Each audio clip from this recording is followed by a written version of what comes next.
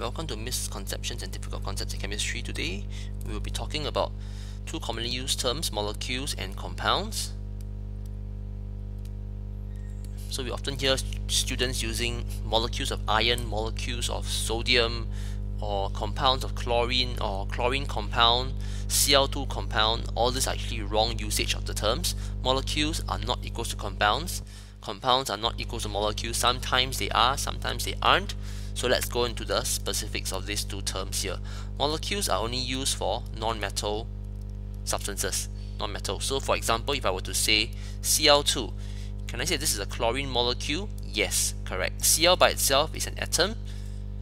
When there's more than one atom coming together, I can say that this is a molecule. Can I say that carbon dioxide is a molecule? Yes, carbon dioxide is a molecule because this is a non-metal. Can I say that sodium chloride is a molecule? No, I can't, because this is an ionic compound. It is not a non-metal. It does not consist solely of non-metals, so I can't say that this is a molecule. I say that this is an ionic compound over here. A compound is a substance made up of two or more elements chemically combined together. So NaCl is considered as a compound.